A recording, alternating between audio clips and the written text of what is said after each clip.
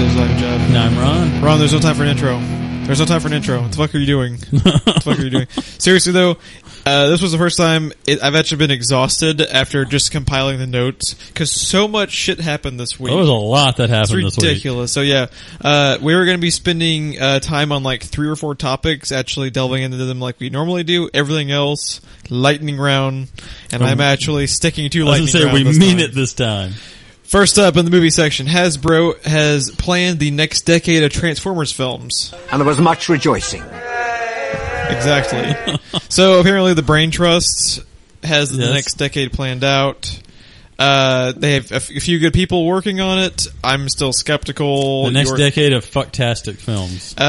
My thoughts, get Michael Bay the fuck away from it. Yes. Next up, Terminator sequels are basically dead in the water. I am so sad. Makes me super, super sad. I guess slight spoilers for Terminator Genesis if you haven't seen it. I was really, really excited to see a Dr. Skynet. Yes. It would have been really cool. I know. He was one of the best. He was barely in the movie. And he was one of the best parts. He was one of the best parts of the movie. So, like, a full movie given to him would have been I mean, that's amazing. obviously where it was going for the next one. So, yeah, no, pretty sad about that. What's interesting, though, is tell them why it's fucked. Even though it did so well internationally, especially in China, tell them why it's fucked. This was fascinating to me because I think we might have even reported in a recent episode. I know for sure we talked about it. I don't know if it got onto the podcast, though, but we were talking about how Terminator might have a shot at not being canceled. We reported that. Because of the box office China returns. Because it had a budget of $150 million, and that's just the movie. That's not the marketing or anything. Speculation has been that the marketing budget was equal to or greater than that $150 million budget. So it needed to make about $300 million to break even. And it didn't get anywhere near that domestically, but then it went international, and it did pretty damn good. It did really well internationally, and then when it was released in China, it did gangbusters. And we were China. like, yes, we're getting Dr. Skynet. And then I pull up this article on Nerdist today and find this really, really strange little box office tidbit that I'd never heard of, and this has apparently been going on for a few years. So apparently, U.S. box office revenue in China, you only get 25% of your returns. China keeps the other 75%. This is because of a broken down negotiation in there was like a disagreement in a tax percentage. Guess what it was before? It was 25. 13. That was what we used to get. So basically this means Terminator has been dead in the water for a while because the China box office was the only chance it had. Yes. They also announced not only were the Terminator sequel movies basically canceled, I forget how they worded it exactly. I believe it was they are on indefinite hold with no plans to revive them. They're canceled. They're done. Yep. They also apparently had a planned TV series tie-in. They were going like gung-ho with this. Yeah. And it's dead. It's done. It makes me really sad. This was the most I've liked Terminator since the second one for me. No, I was trying to hate it so bad, but I couldn't hate it. I mean, it has its problems with me. It's a fun movie, though. But it was a good movie. Yeah, it's a shame. So yeah, no, I was really looking forward to what they were going to do in the sequel, but I guess now I won't know. About another 10 years, we'll get another one. So one more thing I wanted to add to this before we move on regarding Terminator: the rights of Terminator revert back to James Cameron in 2019. Even though they've made a movie. Yes, they apparently have something in effect, because typically the way the rights works is if you haven't made a movie in 8 to 10 years, is usually the time frame, like with Daredevil. Right. They didn't have a Daredevil movie in 9 or 10 years, and it reverted back. This one is apparently some weird negotiation they had worked out with Cameron. He automatically gets the rights back in 2019. So we don't even know what's happening with the... Well, he's lost his goddamn mind, That's another good point. He is also solely focused on making his Avatar films right now. His 20 Avatar films in production. Oh, God, we're going to get a Blue Cat Terminator on some foreign planet. Yeah. And it's going to have a bow and arrow. It's going to be based on, Hunchback of Notre Dame instead of Pocahontas this time. Yeah. Before we get into an Avatar rant, though, we need to move on. But just R.I.P. Terminator Genesis. I really liked you. It's a shame we didn't get any of your sequels. Next up, speaking of sequels, we may get this one. I don't know. Pacific Rim 2, we've reported on it to death the last 2 or 3 weeks. I won't get into too many details other than we don't know if it's going to... I'm so confused. I just want to say, by the way. I think by the way Del Toro talks, Del Toro is confused because, okay. The story we're referring to is the most recent Pacific Rim 2 nugget was that, I believe they met in prep for New York Comic Con, but Maisie Williams, who's Arya from Game of Thrones, and Guillermo del Toro had lunch together. Del Toro loved her so much from just them talking, he was like, if Pacific Rim 2 happens, she's in a Jaeger. Which, when I read that, I was like, fuck yeah, yes. This movie better happen, because... And it's gonna have a needle that pops out of the wrist. Yeah, dude, Arya in a Jaeger with a mech sword, sign me up, man. Yes. So yeah, now we can just get the studios to sign it up. At least if Pacific Rim 2 doesn't end up happening, Del Toro is actually known for having strong female leads, so anything in the future, even non-Pacific Rim related, that they can team up for will be good. Yes. So that this is a good thing, even if Pacific Rim 2 doesn't happen. Power Rangers is having a reboot. I have so many mixed emotions about this. I'm gonna give most of this, the airtime we're gonna give to this to Ron, because I was a gigantic Power Rangers fan as a kid. I fell off of it, so, the news article though was reporting on casting auditions for, so far, the Red Ranger, the Black Ranger, and the Pink Ranger. I know none of these people. They have a few selections, most of them are fairly unknown. Looks like one of them was actually in The Martian. I'm not sure which character in The Martian. Yeah, Terra Nova and The Martian. Naomi Scott. So yeah, quickly, Ron, what do you think of this? I don't see the point, to be honest with you. It's going to depend a lot on the tone, which I imagine is still going to be very childlike. I don't think it's going to be aimed at adults at all, which I think is a mistake, because Power Rangers today, it's kind of like the Transformers cartoons of today. The kids that see them don't give a shit about them. Maybe they watch them, but it doesn't mean anything to them, like, say, G1 did to me. And I feel like it's going to be the same. The people that remember Power Rangers when it first started and was in love with it are all grown up. And I'm not saying it needs to be like a fucking, Del Toro turn on it or anything, but I think it needs to be aimed in between adults and kids, and I don't think it will be. At least accessible for both. Yes. Like we always refer to, the Batman the Animated Series works if you're 80 or if you're 8. Yes. Avatar The Last Airbender works if you're 80 or if you're 8. I think even a Guardians of the Galaxy tone would probably be good. Just something in between. Something in between. Don't aim for the lowest denominator. That's the main thing. But I think they're probably going to shoot for PG. Probably. Is my guess. Final thoughts on Power Rangers reboot, Ron? I don't see the point. Moving on. Speaking of casting, this is actually something we're both heavily interested in. Yes. Assassin's Creed, the Fassbender-led film, has Jeremy Irons and Brendan Gleeson now on board. Hell yeah, man! They have some star power going. I was already on board with that movie once I saw Fassbender in the costume. I'm going to say right now, in the current group, the movie with the best chance of the video game adaptations of making them hit and hit big the way that X-Men and Blade and Spider-Man kind of started superhero movies, this one is the one I look at just because of the cast. Right. If Hollywood realizes that these A-list actors are willing to sign and be on board, I think that automatically gives it 10 times more credence. Because the first Resident Evil movie, look at the cast. Yeah. The actors aren't all, they're not horrible, but the most A-list actor is Michelle Rodriguez. Fast forward 13 years or 14 years. Mila Jovovich had already done Fifth Element at that point, too. Yeah, but even, like right now we're looking at Jeremy Irons, Brendan Gleeson, she was a known face is what I'm getting at. It was like a AAA movie with a big budget. That's a good point. Everything. She was starring a role. But yeah, it's come a long way in just a little over a decade. So yeah, I can't wait for this. My two predictions I want to make. Jeremy Irons is a notorious villain in movies, so I'm going to think he's the target, the main target. Brendan Gleeson is typically in, I don't want to say a supporting role, but usually he is the backbone of the main character.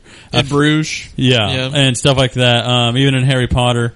I think, and in 28 Days Later, So I think he's going to be the guy when Fassbender is in the past and he's in the assassin's uniform. I think he's going to be the guy that the Fassbender falls back on. For anyone not familiar with the names, Jeremy Irons is currently Alfred in the new upcoming Justice League films. And Borgia in the Borgias. Brendan Gleeson, he might be more well known as Mad-Eye Moody. He was in Harry Potter. Yes, That's and probably his most here's a funny little tidbit before we move on. Jeremy Irons, Pope Borgia in the Borgias, the most corrupt pope in history. Ezio Auditore's main villain is Pope Borgia. Really? That's funny. I just had to throw that out there. All right, we've got another little casting tidbit to get to. Jon Voight has apparently joined Fantastic Beasts, the Harry Potter spinoff. Yes. That movie also has a ridiculous cast. Colin Farrell, Ezra Miller, who was in Perks of Being a Wallflower, currently The Flash in their solo film. Okay. He's in it, and I believe they had a couple others. The whole cast was great. It was pretty star-studded as well. I am not the world's biggest Harry Potter fan, but I'll probably check that one out just for the casts. My wife is a Harry Potter fan, so we'll be in the theater. You'll be in the theater regardless.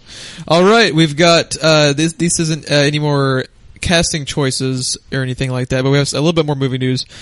2 Mad Max sequels are in development at Warner Brothers. Fuck yes. This was confirmed by George Miller. Fuck yes. Also said at least 2. Fuck yes. George Miller is the we reported earlier, I don't remember now how solid it was, but Tom Hardy had signed up for 4, supposedly. Tom Hardy's like all over Mad Max. Yeah.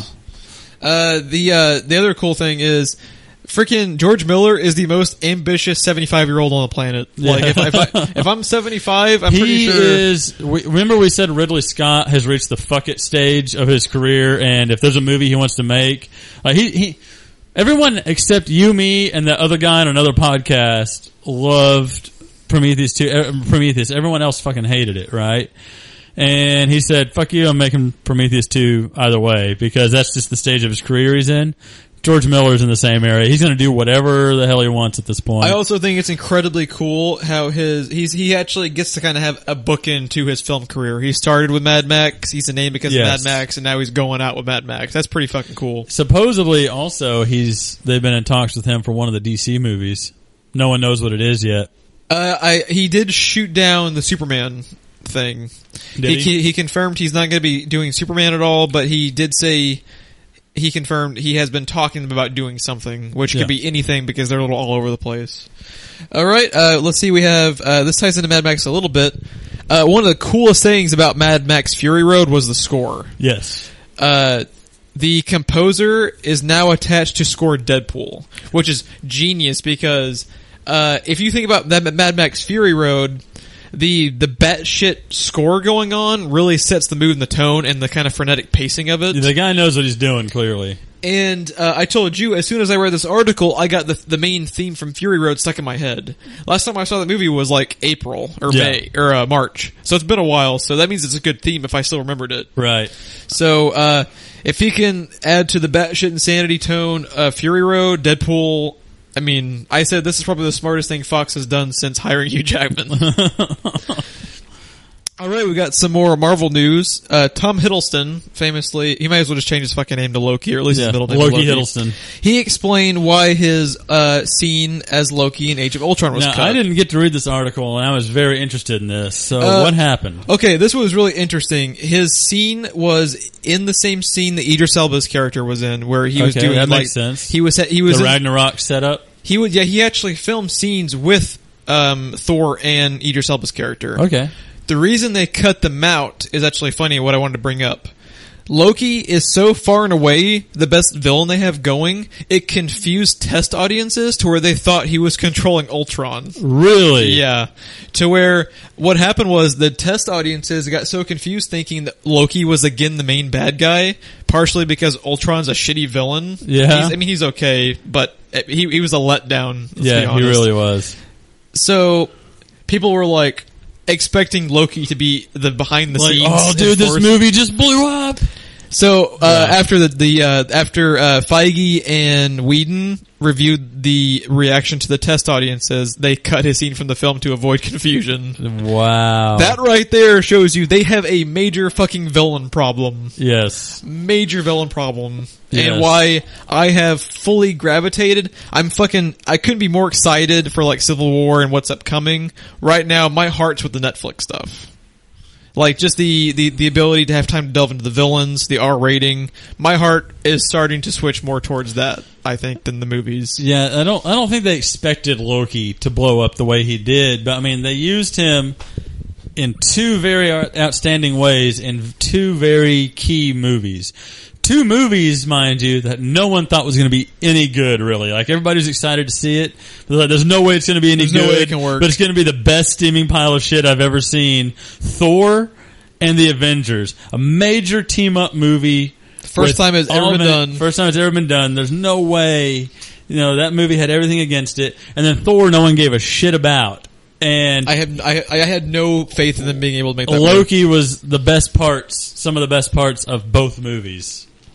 So, yeah. Yeah, what was interesting, did you ever hear that Whedon originally planned to have two villains in Avengers, but he saw the Hiddleston performance in Thor and said, no, he'll be fine. He'll be the lead. That's how good he was in that one freaking role. That's the next thing I was going to say is that's not just in part to what they've done because they are notoriously awful with their villains and setting up their villains. Tom Hiddleston's a big part of that. The guy's a fantastic actor. Which is, it's strange. For most of the villains, they've been able to get good, talented actors. It's just, for whatever reason, the villain development is like the last thing they focus on in the scripts. I feel like even though they get great actors and everything, I don't feel like any of them besides Tom Hiddleston have elevated the character. This is true, and sometimes it's not. You know, I'm not saying anything bad about the performance. They were all good. Honestly, I don't know what they would have done different. A lot of the issues are scripting problems. Yeah, that's what I was going to say. The problem is with the script, and you can give them all a pass in the origin story film because there just isn't enough time.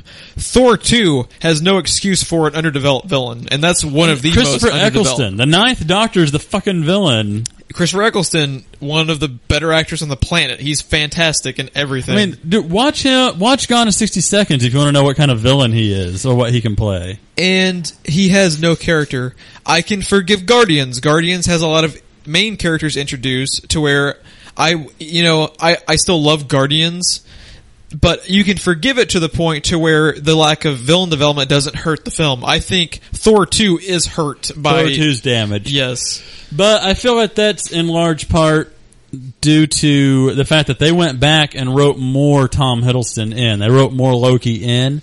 And I think that's where Christopher Eccleston got screwed. To be honest with you, because we don't know what the original film looked like or what scenes he had or what they had to cut out to make more room for Loki. But basically they had, I think, like one or two scenes with Loki. Basically, they can't do Thor without Loki. So he had like, one or two scenes, and test audiences just went just batshit when they saw him. They did use him beautifully in Thor 2. Yeah, and they were just like, oh God, what have we done? And they called the actors back in and wrote new scenes and rewrote old scenes. And yeah, really quickly before we move on, I think the other two ones besides Thor 2 that come to mind that I thought were really hurt by villain development were Iron Man 2 and 3. And I'll agree with that. And Iron Man 2... I'm usually more forgiving of those movies than you are, but... The villain development is pretty... The villain development's bad. Yeah. Alright, we've got... but, Marvel, so... Yeah. And that's the thing. They've never made a bad movie. It's when you talk about the MCU, it's all nitpicking. Yeah. It's all good. It's just good to varying degrees, But I found this next article interesting. First of all, Joe Robert Cole is in talks to write Black Panther.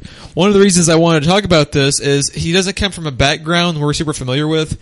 He was most famous for Amber Lake, which is something I am not familiar with, but that was what he was credited with on the Nerdist article. What I found interesting though was I didn't know the exact details of the way they went about their writing, but what they do is they kind of call it the in-house writing system. Yeah. What they have them do, and it makes so much sense, and it shows and gives more credence to just how good they are of planning everything. What they do is they have these writers submit scripts for multiple films. He is now doing the Black Panther one. He has already submitted a draft of Inhumans. Which, that's not supposed to be like, what, 2019?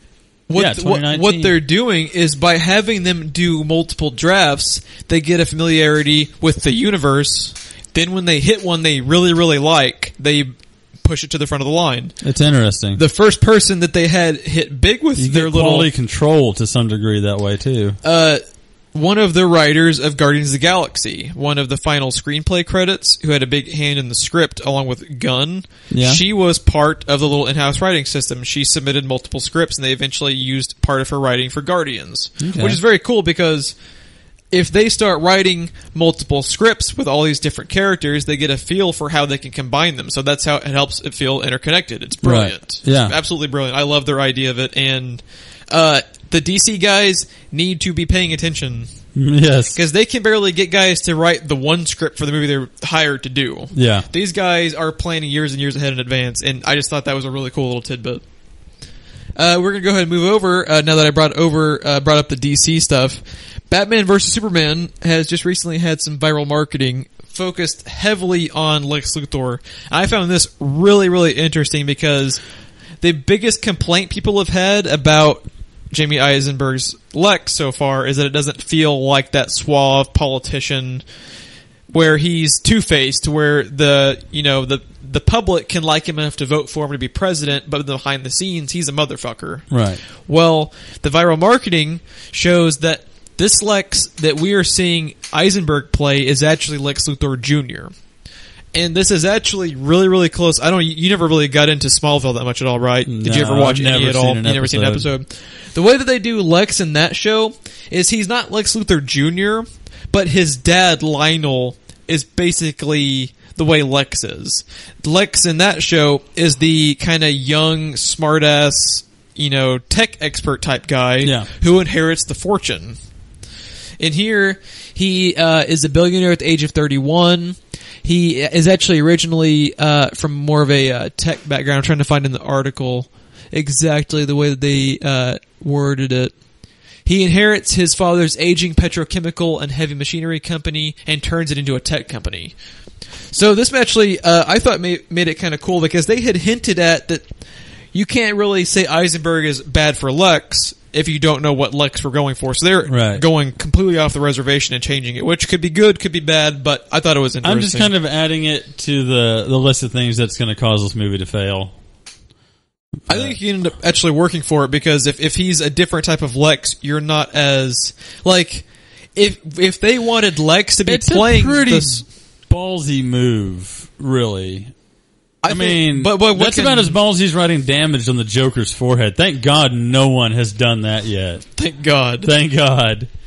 The thing though is if they had Eisenberg playing that suave President Lex, doesn't really work as much as Mark Zuckerberg Lex. I can buy as Eisenberg in that role better. What worries me by how crazy and odd he is in the trailer, from what little bit you see, is he's almost kind of Joker-esque. And then eventually we're probably going to have him team up with the Joker. I just don't want two fucking Jokers, one from Superman, one from Batman. Because that was always the interesting dynamic between Lex and Joker. We've also only seen him as kind of like prototype Lex. He's still got the hair. He hasn't kind of flipped to complete sinister, crazy Lex, trying to kill everybody. Who knows? This movie is so up in the air in every single facet. We literally have no idea until we finally get to see it. They've done a good job keeping a lid on a lot of things. Yeah. I mean, it's got every 5 seconds the internet is reporting something as a rumor on it. So they've been able to keep a good lid on it. But yeah, we've got one other little bit of the DC Cinematic Universe news to get to, and that is that the Flash solo film has found a director finally. Originally tapped to do it were Phil Lord and Chris Miller, who, dude, if you just scroll through Nerdist, like everything they've been attached to and either are doing or have left. It is ridiculous how all over Hollywood they are. Yeah. They were originally doing Flash. They left Flash to do the Han Solo spinoff film for Disney. They were in talks to do the animated Spider-Man movie that they're now doing in like a producer role. They're all over the freaking place. But yeah. The director they replaced those two guys with is actually Seth Grahame-Smith. And it worries me because he wrote Abraham Lincoln Vampire Hunter, which I don't, dislike. Pride and Prejudice and Zombies. Did you ever see Abraham Lincoln Vampire Hunter? I did not. It's incredibly goofy, which works for The Flash, But I would feel better about this if he was just the writer. This is his first time directing. I wouldn't have given a first time director The Flash.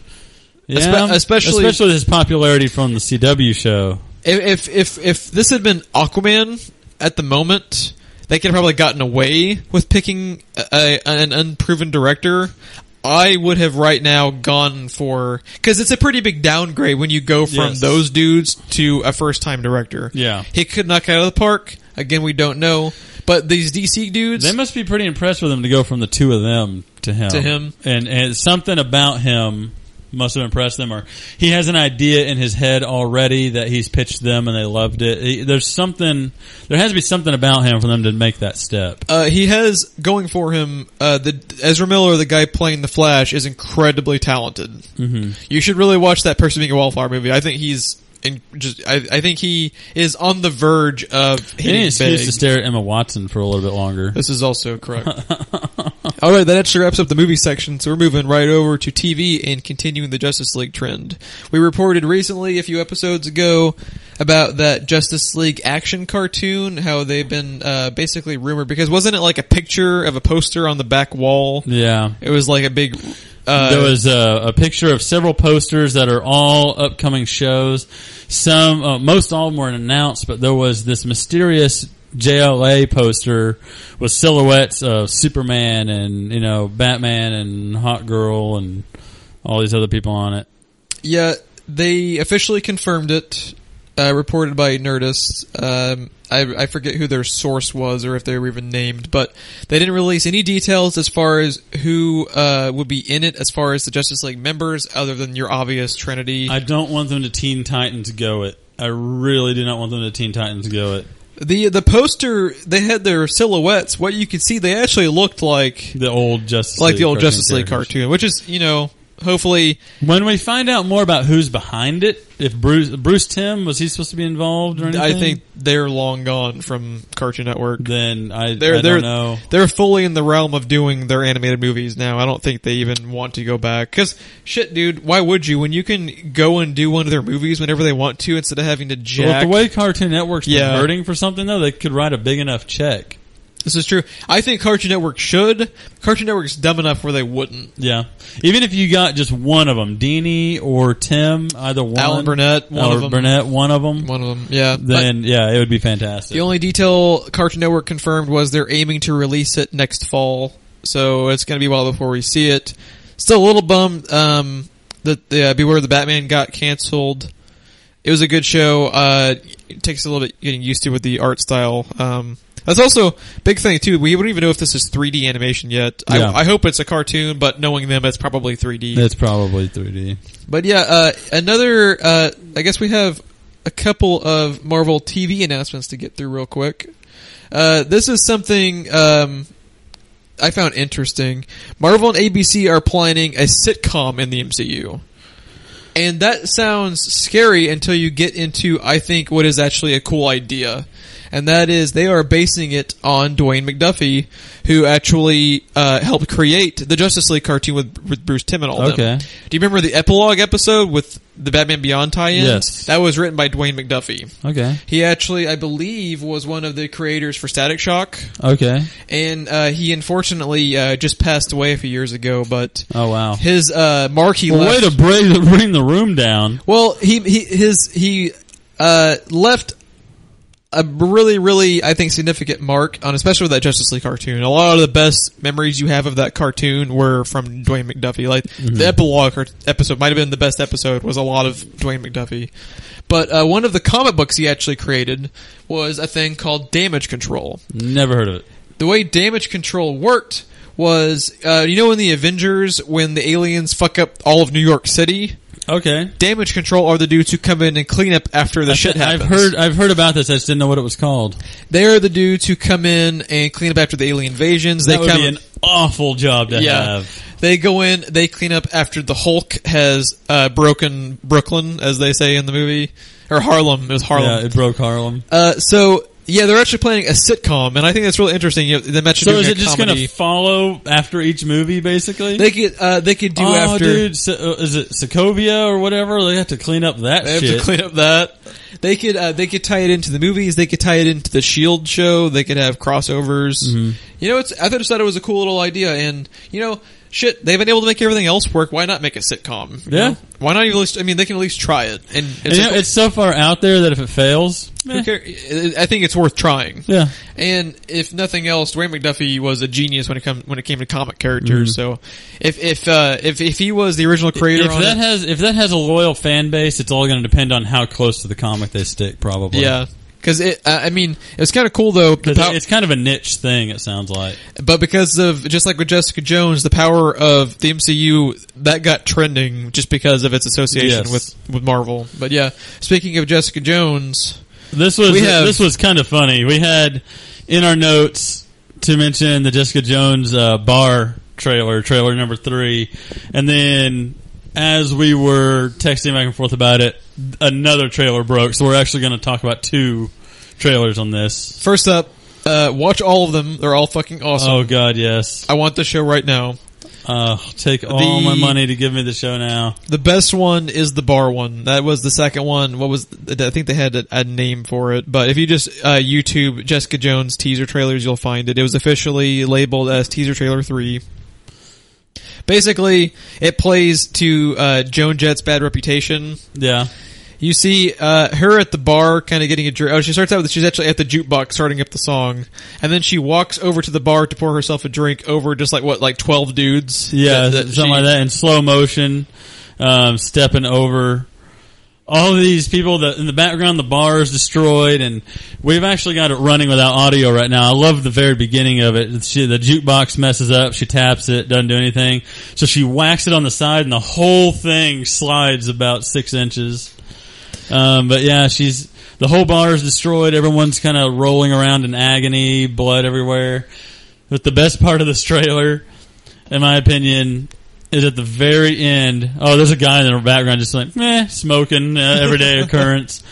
But the bloody knuckles picking up the shot glass. It's pretty badass. Taking the shot and then turning it upside down. It's pretty badass. This show has been so cool about taking the opposite approach that Hollywood does. We haven't seen anything of the show, but they totally set the tone and mood of the show. Oh, yes.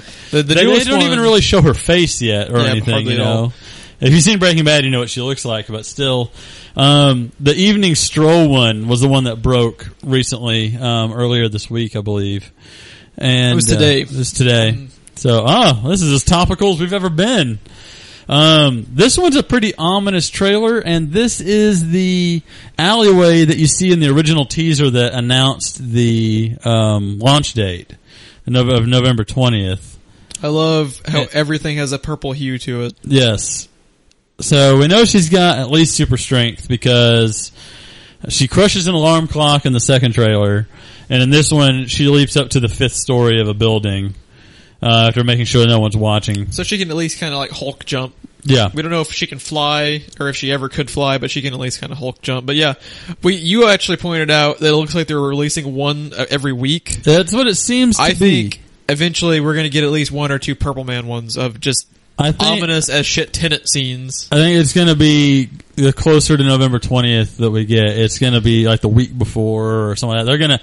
They know that he's probably the biggest name in the show at the moment. He's by far the biggest draw of the show. Yeah, they're going to save him. He might only get 1, and it might be like the second to last one or something. It was a move of brilliance attaching him to the show because this was the Iron Fist and Power Man aren't big names, but Jessica Jones is even smaller of a name. Yeah. So anyone who might have said, "Oh yeah, I'll just skip that one. I'm not really that into it," and then they cast David Tennant as the villain, I'll watch it. Yeah, I'm on board. Well, this works because speaking of David Tennant, we actually have some unfortunate Doctor Who news to get to. When I read this, pissed me off. Legitimately pissed me off. So, Doctor Who, Ron. Yes. Literally infinite possibilities that you could do as far as spinoffs. Yes. In the 20 seconds it took me to write you a text message, I came up with 10 times better ideas for a spinoff than what we're actually getting. And if you haven't heard what we're getting, it will make you fucking facepalm.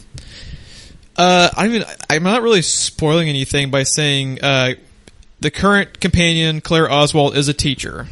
Very often they show her at the school where she teaches at, and they show usually the first scene you see her in. Usually, in particular, they show like 2 or 3 of her students. Yes, one of them is this little black girl with froofy hair. She's the one that always sticks out in my mind because she's in every flashback she has as a teacher and everything.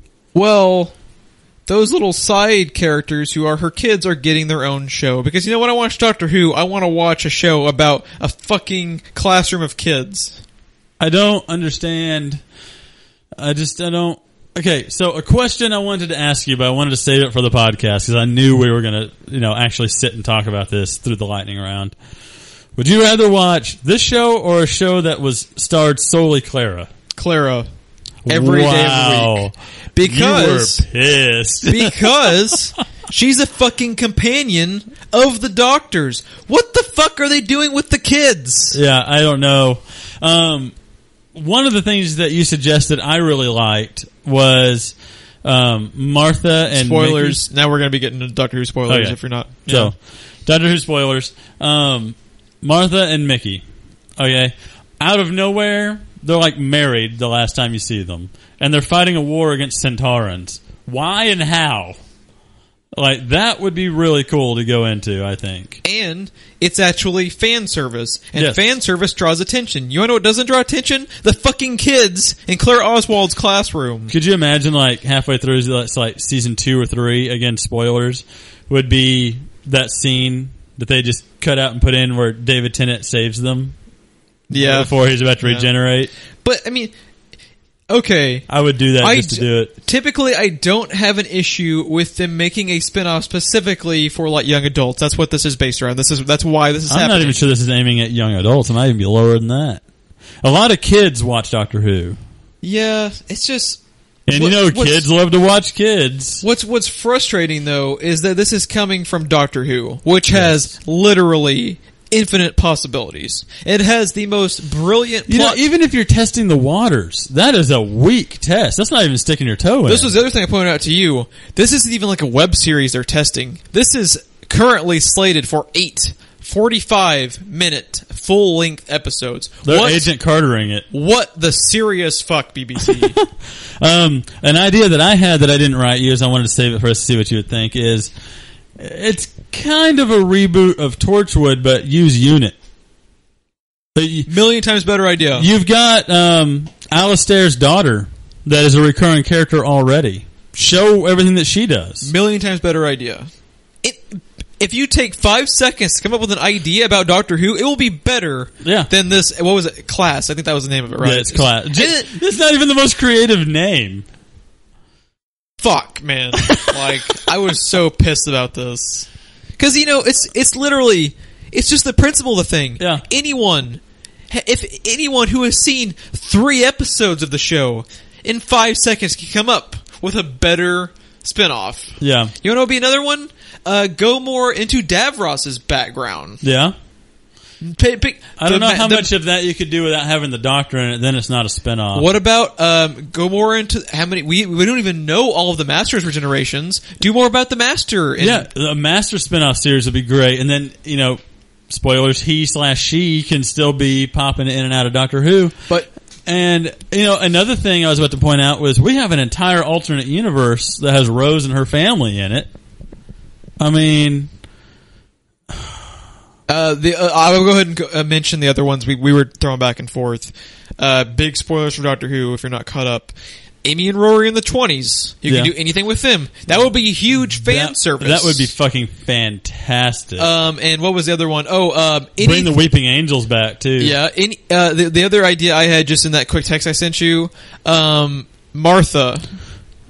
Not Martha, Donna, who lost all of her memories of her adventures with the Doctor. Even a little web series where she's remembering through dreams some of her adventures she thought she had that everyone thought she had fully lost. Would have been a little intriguing little, side note. And you know what? She could get into real danger, too, because remember, she has a defense mechanism built in. Because when the Masters, because there was, the entire planet was Master except for her, when they went to attack her, she let out like this, energy blast of regeneration energy That just took them all out. Yeah, they could have done like Doctor Who Inception. Yeah. Because she's Dr. Donna. That's the problem with her. Yeah, she's Dr. Donna. Yeah. She's half human, half Time Lord now. Anything they can do with her would have been more interesting than what they're doing. Fuck, they could make her her own Jessica Jones. She was already doing investigative shit like that, like Sarah Jane was. So, yeah. No, they could do anything. I haven't even watched Torchwood. I would have preferred a spinoff of any of the Torchwood characters. Yeah. That I haven't even seen. Would have been better than this shit. But yeah, we've spent way too much time on this. Yeah, we have one more Doctor Who story to get to. John Hurt, famously known as the War Doctor in the Doctor 8.5? Yeah, 8.5. What was the name of the Tenet Matt Smith movie? Day of the Doctor. Okay, he played in that one. Like Ron said, Dr. 8.5, basically, the War Doctor. There's a 7-minute short, curiously, that we did not know about that Stephen Moffat wrote and directed. It stars, what's the name of the guy that was the 8th Doctor in the American-made TV movie? Blanking on his name, but yeah, it was in the, that's the only time he ever played the character. It was. He played the role for the American-made Fox, I believe, TV movie in like the mid-90s. It failed horribly here, and in true Fox fashion, they didn't pursue it. It did well worldwide, but since it failed for American audiences, they canceled it. And then Stephen Moffat had done Day of the Doctor, which was, I believe, like the 50th anniversary special or something like that was the point. So that's why it starred 3 doctors and did everything that it did. And, it goes into the Time War. Watch it if you haven't seen it. It's great. But before you do, there's a 7-minute short that should be still available on YouTube. Articles were linking it. But it is the 8th Doctor, the only American Doctor, and his story of how he becomes Doctor 8.5, which is John Hurt. It's a 7-minute short. It ends with introducing John Hurt. Which is funny because he'd already been introduced in Name of the Doctor. And very briefly. Because at the very end, spoilers, when it shows him, he turns around, it literally just goes, introducing John Hurt as the War Doctor. Yeah. And then in the next episode is Day of the Doctor. So yeah, no, it was pretty interesting. But yeah, so John Hurt is an amazing actor. In everything he's ever done. And what you had told me was originally the War Doctor was supposed to be Christopher Eccleston. That was the original plan, but Christopher Eccleston was either doing Thor 2 or had some other contractual obligation where he couldn't do it. Yeah, so instead they used archive footage of him in a scene, and they got John Hurt, which amazing actor. 1984 is one of my favorite movies. He's the main star in it, and which is funny because 1984 he's being oppressed by a government, and then in V for Vendetta he's the guy doing the oppressing. I think of Alien. Yeah, when I think of John. He's in Harry Potter, so he's a big icon over there. So to get him in the War Doctor, would be just mind blowing if you're British. Yeah, that big of an actor. But yeah, so he's returning for an audiobook series, 4-part, supposed to premiere in December. That may be enough to get me into audiobooks, Jeff. I don't know. I fucking loved John Hurt as the War Doctor. Have you ever listened to an audiobook? I have not. I think I have come close with Hollywood Babylon, but well, the biggest issue is they're just fucking expensive a lot of the time. Like, yeah. I think I've listened to one. I believe I listened to one of the Harry Potters, which probably took me like 3 years. It was one of the later Harry Potter books. Right. I don't know. It's interesting. It all depends on the actors, and the biggest draw to this is it's actually John Hurt. That's the draw. And we know reported on the Torchwood one with Jack Harton is coming. John Barrowman. Yeah, coming back for Jack. And Hartness. I think other Torchwood guys too were coming back for it, right? Yeah. So they're all coming back for it. It's very cool. Man, how cool is it to see? Does that mean radio shows are coming back? I mean, that's essentially what that is downloadable radio show. Part of it, why that current, and probably a big reason for this, is what renewed that interest, I think, was Serial. Serial hit very, very big, and people are getting back into that. And, I mean, what are we doing right now? We're doing a podcast, Yeah. It's not a radio show of like a fictional story, but people are getting back into it because, a lot of people have commutes. A lot of people have long plane rides that podcasts are becoming huge. Yeah. Slowly but surely. So, I mean, just audio formats in general. And, more John Hurt. Amazing. More John Hurt can't hurt. God damn it, Ron. You can't go a full episode. Nope. Alright, well, another show we love is Game of Thrones. Oh, God, yes. Well, the Roman... Check out our Hard Home commentary if you haven't yet. The Rome and Game of Thrones producers are planning a new fantasy show in 2017. It'll be a 12-part series called The Perished Land.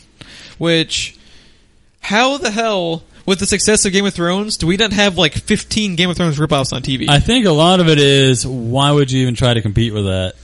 Well, even if I get that, but you'd still think they'd try. Yeah. I don't know. It's interesting. Fantasy typically doesn't seem to do as well as, like, say, sci-fi or drama, or sci-fi drama. But I don't know. Fantasy usually tends to be like hit and miss with some people. I mean, you think with Lord of the Rings and Hobbit both did really well. Game of Thrones, Yeah. I don't think. I get what you were saying about why you. Though, that those are because those were written back in the Depression era. Those are old. I mean, they've been around for a while. I get what you're saying about why you would try to compete, but people are trying that with Walking Dead right now. We reported a few times on how there's a shit ton of zombie shows on the horizon. So I'm surprised we don't have a Witcher show out, or we don't have other. That's the one that blows my fucking mind. It's the just popularity there. of the books, the games. It's just sitting there for the taking. Yeah. And maybe not everyone has to try and copy it, but Showtime and Cinemax should be trying to compete, I think, with something like The Witcher or... Because, why? Why wouldn't you at least Why try? Wouldn't you? I don't get it. It's weird, but this was coming out in 2017. Any word on what this is about? I read the article. They were being kind of vague. Let's see. It's an original story and will mirror the history of Talenton, which was all stuff that it was kind of outside my wheelhouse. I'm not even sure what exactly they're talking about. They did have a funny thing on Nerdist saying that since this is not written by George R.R. Martin, some of the characters you love might stay alive. So that was funny. Yeah, we're going to move over to the last portion of the news this week, and that is in gaming, and that is the Nazis are back, Ron. They're shenanigans. I swear to God, these bastards. So, what have they done now, Jeff? So what have they not done at this point, Ron? It's a short list. The Nazis, as we like to call them. Fittingly. So, I don't know if how familiar are you with the way the mother-based system works in Metal Gear Solid 5? Not at all. The only reason I haven't played a Metal Gear Solid game since the original PlayStation. The only reason I'm familiar with it is because of another video gaming site I follow, or they're really into it over there. But the way it works is you have... Just saying that, I know exactly who you're talking about. Yeah, you know what I'm talking about. Yeah. The mother base is like your little hub, and what you can do is you can customize it, pimp it out however the way you want it. But you are constantly hooked in online play where other players can actually go and damage your hub. So a big part of the online multiplayer component is actually... I already see where this is going. The Nazis are selling... if I'm right. They are selling insurance that you pay with real-life money to insure what you have set up in your hub world. Yeah, that's a thing. Oh, no. So the only reason that is a gameplay component is because they were going to be selling insurance for real money later. Yeah. It was not a creative decision by Kojima.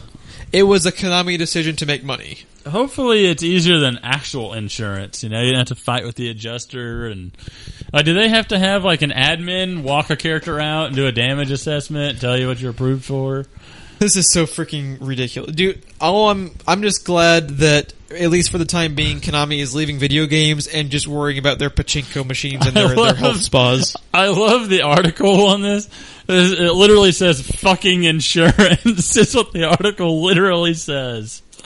Yeah, and it was a 960 megabyte update that Konami applied this morning where players can now purchase with real money.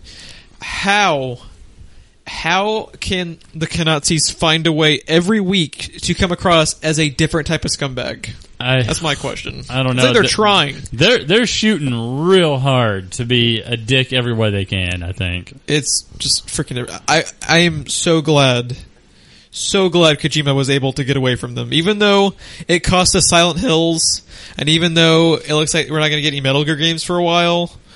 at least some of those poor people working with them or for them can get away from those horrible working conditions. Yes. They all sound like assholes.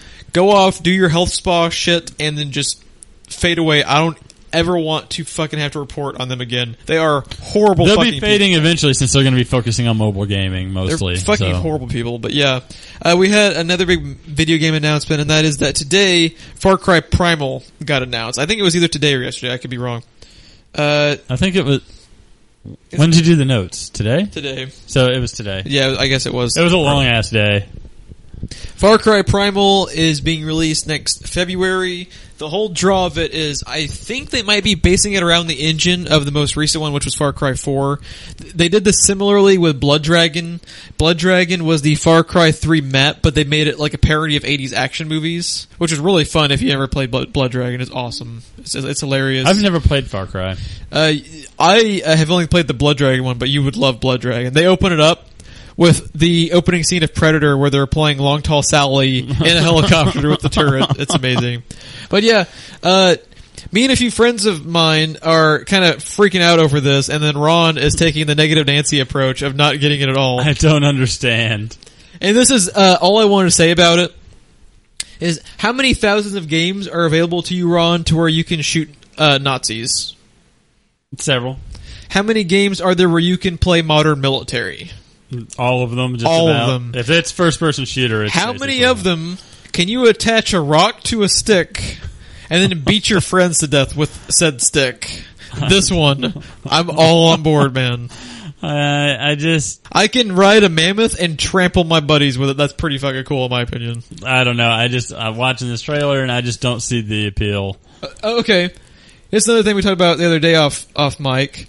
If there was a Call of Duty or Battlefield, any of those of the Civil War, where you had one shot with a musket, does that appeal to you? Because that stuff like that appeals to me because it's different. I'm sick to death of the modern military games where I appreciate them being different. That one would definitely depend on how it's done, because I feel like that could go really well or really bad. I think it'd be hilarious because if you and me are in like multiplayer in like a search and destroy type thing where it's one live and we're running around in circles loading our muskets, I think it'd be hilarious and fun. But yeah, we got totally off topic. But Far Cry Primal, I'm excited for it. Ron will never play it in his life, so I guess that's all we have to say. Okay, Target actually leaked a major Sony announcement, and that is that the PS4 will be cut down to $350 just because of the holiday season. This is release being changed now, I think. They've probably been wanting to do this for a while. I'm sure. To compete with the Xbox One price, but I think they were waiting for the holiday season. Yeah. They also announced this is going to be a permanent change. This is not a limited sale for the holidays.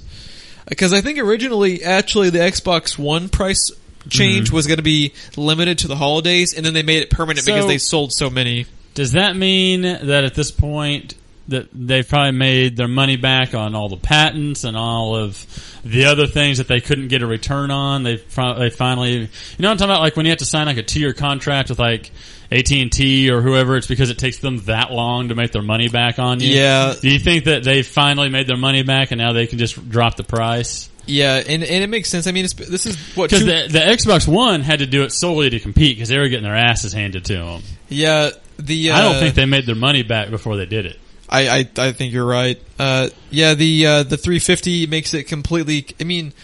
And what's crazy is they were more expensive and they were still beating Xbox One. Yeah. Xbox One made it a competition with their price drop. Hardcore Xbox 360 people bought PS4s, dude. Yeah, I know a few of my friends who did the exact same thing. Yeah. So, yeah, if you have not bought a PS4 yet... Now's a good time. Well, not now, but later is a good time. Once they release it to 350... Once they release it for 350, I think it's a great buy because... half the fucking games that were originally going to come out this year got pushed back. That makes it cheaper than PlayStation VR. Good job, Sony. It's going to be cheaper than its peripheral. That's why it's going to fail, Ron. It was the same price, but now it's cheaper. God damn it. Why did they do that? All right, we've got one more article to This get one to. blew my ever-loving mind. I had to read it like 2-3 times to even understand it correctly, what you said. This one, I wanted to end on just because I found it a funny article. So, a fan who has entirely too much free time, and I am jealous of them. Right? Imagine what you and I could get done with that amount of free time. We would just rewatch Doctor Who. We wouldn't actually get anything done. Yeah, probably. We'd play Transformers Devastation for 10 straight hours. No regrets. Hashtag no regrets. So, said fan built a fully functional, or is in the process, he might be done now, has been building a fully functional Pokemon Red in Minecraft. What in the actual fuck? All I'm saying is I've never had any interest in Minecraft at all. I would play this just out of curiosity to see how it works. So he's having to do 151, presumably, Pokemon. In Minecraft. I don't know. Not to mention all the NPCs, all the buildings, every city and town, all the game mechanics, the stats. Did you see they had all the moves, the animations for every move? Did you see they actually had a layout of his map? And they did it had all of the cities. It's insane, dude. Like, once this comes out... Let's see, they were all colors, right? There's 8 or 9 different colored named cities. Yeah, I was thinking there must be 10 to 12. Because there's at least 8 for the badges, and there's a couple that don't have gems. Dude, it's insane. It's gonna be a huge map. I might actually give Minecraft $5 just to check this out. Yeah, that's... Out of just, that dude... If I had that amount of free time, like you said, we would dick around a lot, but I wish I had that amount of free time. Yeah, I really do. Because seriously. That must be nice. That must be nice. Fucker got laid off. That's the only thing I can think of. Yeah. I mean, who sits at their house? He's like, you know what I'm going to do? You want to know what they don't have in Minecraft? They don't have Pokemon Red in Minecraft. I'm going to do that. That had to start at a bar, right? I don't think this guy leaves his house, dude. But I think on that note, we're going to go ahead and sign off for the day. If you would like to follow us more, you can check out all of our stuff over on YouTube. We put all the podcasts. We have started recently doing regular Let's Plays finally. We've got Five Nights at Freddy's 3, Five Nights 4, started a Dark Souls sequential, and just got done recording Transformers Devastation. We were actually topical, Ron. High five. I can't We were topical after 7 months of recording. It's fucking fantastic. Yeah, you can subscribe to on YouTube and get all of our content over there. You can subscribe to us on iTunes and Stitcher. That's where we put up the audio stuff we do. You can follow some of our posts we do to Facebook, facebook.com/TWBE podcast. We're over on Twitter, where I forget about it, but Ron does updates. That's it. See, I forget Facebook. That's funny. Well, I guess we should... We're a pair. Yeah. Wonder Twin Powers activates. At Twitter, we are at TWBE Podcast, and if you'd like to, you can actually go over to iTunes and leave us a little 5-star review, because you love us. Yes. Because you love us for sure. We will accept 4 stars. You have to be if you're still listening. Thank you, Dylan. Fuck Reese. Hello, Dylan. I think Reese actually gave up on us too at some point. He put in the he put up the long fight, but eventually he started with us at the bad times too. Yeah, we might need to. I need to send him the Let's Plays. I think the Let's Plays have been a lot of fun. All right, guys. Was there anything I missed? I think I hit everything. I think that's it. Yeah. All right. I am Geoff. I'm Ron. We are There Will Be Expletives, and we will catch you next time.